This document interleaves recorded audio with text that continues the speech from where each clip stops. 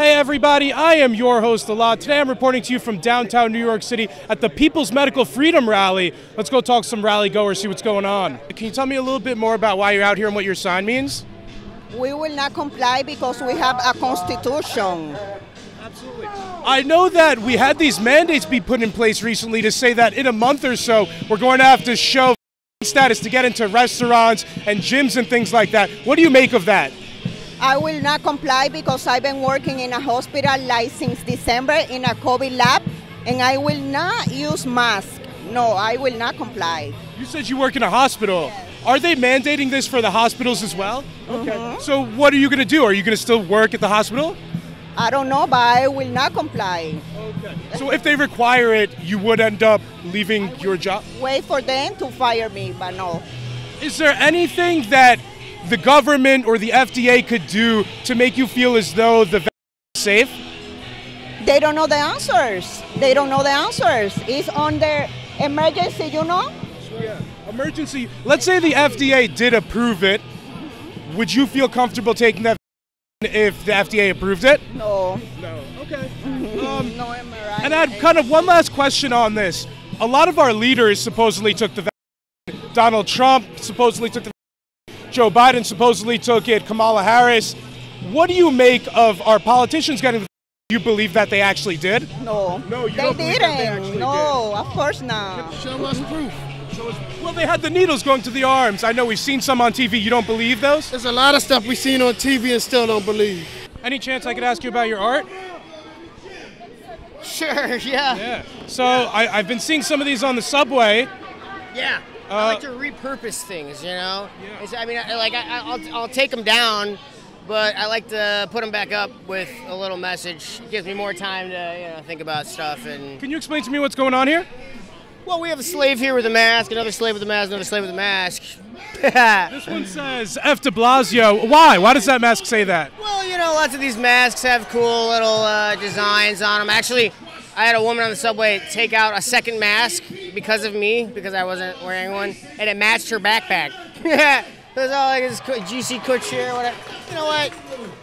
Would you be down to wear a mask that said F. de Blasio on it? I'd wear it as a thong, maybe. Yeah. Why we're out here today, we're getting that mayor in that building to know that every New Yorker has a right to choose whether they want the vaccine or not. This isn't an anti-vax rally. This isn't a pro-vax rally. This is a rally to say that everybody can choose what they want to do. As an American citizen and living in this city, we choose what we want to do. Either take the vaccine, great. Don't take the vaccine, great. But that guy has no right to tell us that we have to or not.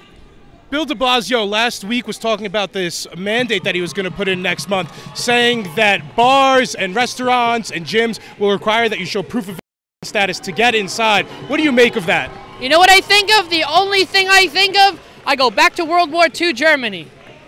Show me your papers. Sure. Do you think that's an apt comparison? I would think so, because if, why should the government know? Why should he know who's vaccinated or not? Why should we be restricted if we're not vaccinated? Why should we be treated as a diseased people? Not to go into restaurants, bars, as he said himself the other day in his press conference, you are not going to be able to participate in our society. You are already separating the from the unvaccinated, pitting everybody against each other. It's not right. It's got to stop. Everybody needs their freedom. New York was one of the hardest hit states in the country. Bill de Blasio says he's trying to save people's lives with this mandate. Do you think that's why he's putting this mandate in place? No, not at all. Not at all. And why do you think he's saying that then? We all are asking that question. That's why we're here now. Can I ask, are you? No.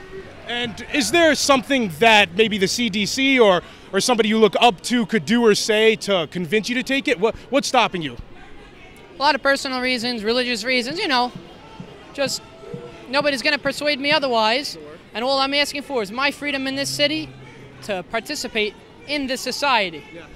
Whenever you're ready, bro. Up. Excuse me, bro. Any chance I could ask you about your sign? Any chance I could ask you about your sign? It says, it's Zuby. It's a tweet from Zuby that said, this new sick until proven healthy mentality is a sickness in and of itself. Can you tell me a little bit more about why you came out today? It's another sign of a picture of a guy that says, if we all just accept a medical surveillance state, we can get back to normal. Can you tell me a little bit more about why you have this sign out here? All right, thank you. I'm out here because I believe in choice and informed consent. Informed consent includes the ability to deny certain medical procedures without fear of any repercussions. We live in the center of the universe, New York City, the Statue of Liberty out here, and yet we're going to have to show papers to go into a restaurant. This is frightening, and it's obvious that people haven't learned about the history of the Holocaust in Germany. This is exactly how it started. Show us your papers.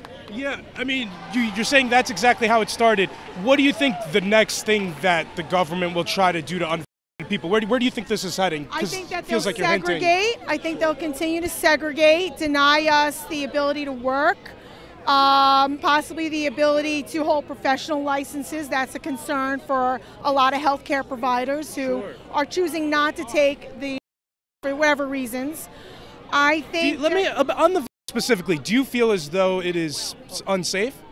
I feel that it might be unsafe for certain people. I feel it could be beneficial for other people to take it.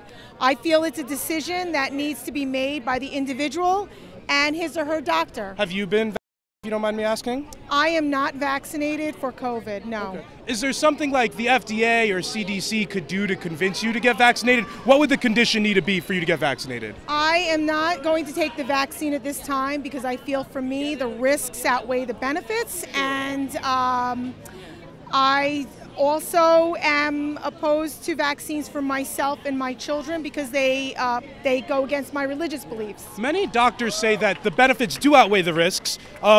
As I understand, there have been like almost 1 or 2 cases only of people who have been vaccinated that did die of COVID. Nowadays, the people who die of COVID are those who are unvaccinated.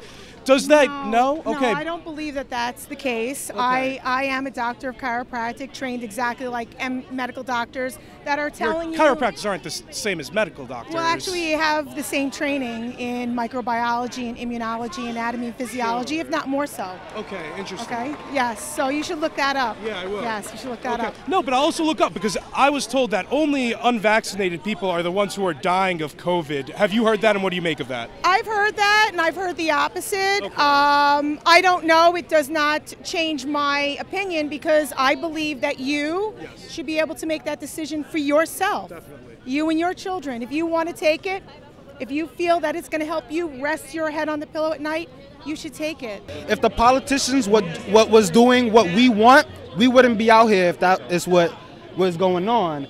And you know, I'm not against vaccines, but I am against the forced inoculation and what's going on. I mean... Have you been vaccinated? No, I haven't. Do you think the vaccine is safe? I don't think so, but even though with that being said, I still think people should have the right to have the choice. Like, whatever happened to the saying, my body, my choice, you know? I feel like that disappeared, and when it comes to the vaccines, they just threw that whole saying away. And what would the conditions need to be for you to feel comfortable getting the vaccine? Is it FDA approval? Is it your role models maybe getting vaccinated? What is it? The long-term data. You know, I say it's unsafe, and people who took the vaccine will tell me, oh, I took it, look, I'm fine. And then when I tell them is, well, come back to me in the next 2 to 3 years and let me know how you still feel. Okay. You know, and after that time and I see how things are going, then I would be able to be accepted. I see you're wearing a New York for Trump hat. Yeah. Trump has kind of hinted that he's gotten the vaccine. Does that make you feel any more confident or not confident in the vaccines? No, I mean, even if Trump was to come out and say, I will take the vaccine. He says he did, or he implied strongly that he's been vaccinated. Well, yeah, see, Trump doesn't have a degree in, you know, virology or vaccination, so I wouldn't take his word on it, you know. And I would love for scientists and doctors to come out and numbers like this to tell people to take the vaccine, but I haven't seen that energy yet from scientists. So if there was like a crowd of scientists saying to take the vaccine, would that make you comfortable? Yeah, that would probably persuade me a little bit more, but I just haven't seen that energy from, you know, scientists. Not that I have great admiration for the CDC or FDA, but those groups have a ton of doctors in them that are saying that these vaccines are overwhelmingly safe. It's a minority of doctors who are saying that they're unsafe. So, I mean, there are a group of doctors saying it's safe. Yeah, I mean, I don't have nothing to say about that, but all I have to say is everybody has their right to, research their own information and to choose the propaganda that they want to intake, whether it's left or right. You have the right to choose your propaganda. And I'm going to just say and end it with this, that Alex Jones is right, man. I see you have a sign that says "My Body, My Choice." Can you tell me more about your sign? It's self-explanatory, my body, my choice. Okay, cool. I know many people usually say this about abortion. You're using it to talk about vaccine status. Can you tell me a little bit more about that? If I'm not pro-vaccine, but if you choose to do it, you have the right to do it. If you choose not to do it, then you shouldn't have to be obligated to do it. It should not be mandated at all. Do you think the vaccines are safe? This one, absolutely not. But that's my opinion. Yeah. And why don't you think it's safe? Because like he just said, they're still researching it. It's not proven that it's effective at all, and it's not FDA approved. What would it take for you to believe that the vaccine is safe, if anything? I wouldn't. There's nothing that anybody could do to make you believe that the vaccine is safe. I know a minute ago you said that the FDA didn't approve it. Right. Let's say they used. Yeah. I think they're obligated to if they did. So let's say the FDA approved it. Would you trust the vaccine then? No, I wouldn't. I know supposedly Trump took the vaccine and also Joe Biden took the vaccine. Do you believe that? No, I don't. Okay. Well, so it's been a lot of interesting different things. Bill de Blasio says he's trying to save people by giving this vaccine out to people. What do you think about that argument, that he's trying to save people? I think he's trying to do the opposite. I think he's trying to kill people. I see you have a hat over here. It says Nazi, Biden, no de Blasio, G-Pass. It's a Star of David. Can you tell me a little bit more about this? G-mask is it's a green mask. It's against freedom, what's happening. And I'm the witness how people lose their freedom. I'm 45 years as I escaped from Soviet Union. I know what the value of freedom. 45 years ago, I was kissing this ground when I arrived to the United States. I was happy as a hell. I escaped tyranny, communism. That's what we're all against it. Do you think you're seeing tyranny now here in the United States? Oh, absolutely. Oh, absolutely. It's intimidation.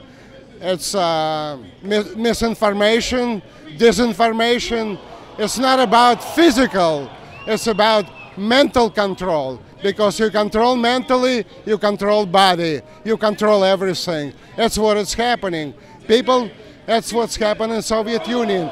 Total intimidation and total misinformation, which people just lost, and they give up. They give up because everyone wants to leave, and they're saying, why do I have to get involved? Because if you're not involved, then they're going to have you. It will be not enough. It will be not enough. Mask not enough. Vaccination is not enough. Freedom of speech is not enough. You can't say things. You're going to be beaten up. Let me ask you. Sure. I'm sorry, I have it's a hearing okay, it's aid. okay. Yeah. I'll speak loudly. Yeah. You have the Star of David. Yes. It's kind of hinting like they're Nazis. Do you think it's a good comparison to compare Bill de Blasio to Nazi Germany? Is that a good comparison? Well, number one is what inspired me is that a mayor of New York cannot dislike himself, cannot call himself Warren Valheim. This is so, representative who he is. Billy, it's not a name. So he's a Kaiser Valheim. It's a historical figure who oppressed people. He classified to be a Nazi because he dictates. Having a green pass means that you have to prove something, who you are. That's what Jews in 1938 was asked to put on. I'm Jewish, but it has nothing to do with Jewish. It's about taking away your freedom, branding you. It's a branding you. You're deplorable. It doesn't matter what it is. I am proud deplorable. I've been deplorable in the Soviet Union, and I'm proud deplorable. I'm refusing. And I'm so happy to see a lot of young people. It's a great vitamin D to me today. It's inspirational. America is not dead yet. I was and I'm not afraid to say it. On January 6th, I was in the front of Congress, right there, peacefully protesting. And people being arrested like in the Soviet Union for expressing their thought. I've been in the Congress 3 times over the years, coming to my representative offices, protesting their policies. They're supposed to listen to us. We are the people. That's the whole thing of a constitution.